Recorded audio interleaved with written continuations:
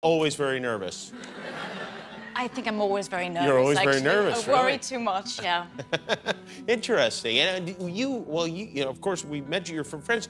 You do a perfect American accent in the movies. Is it difficult to do us? To do you? Well, I speak of myself as the alpha American. Yes, yes. Well, I mean, I'm French. I can kind of do a British accent.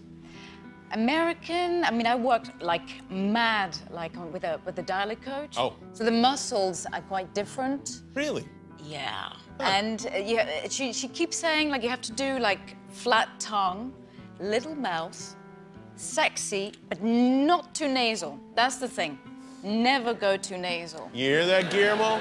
No. Flat tongue, little mouth, sexy, not too nasal. Okay, I'll try it. Guillermo is also from France.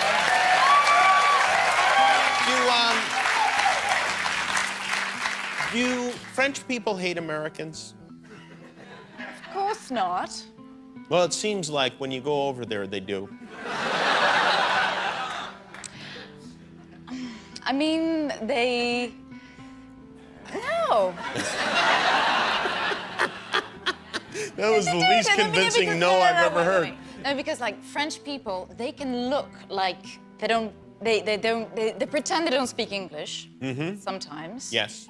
They can look arrogant sometimes, a bit haughty, but it's a facade, let's say.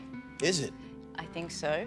They're very shy, reserved. You think it's shy? They're shy? No, I'm trying to, I'm French. So I'm the ambassador. We understand we're in our cargo shorts, we're fat, we're walking around asking you for a Coke Zero at the Louvre, and and you guys, you get annoyed. I could see that, but Yeah, but the thing is, with Americans, you're always very happy.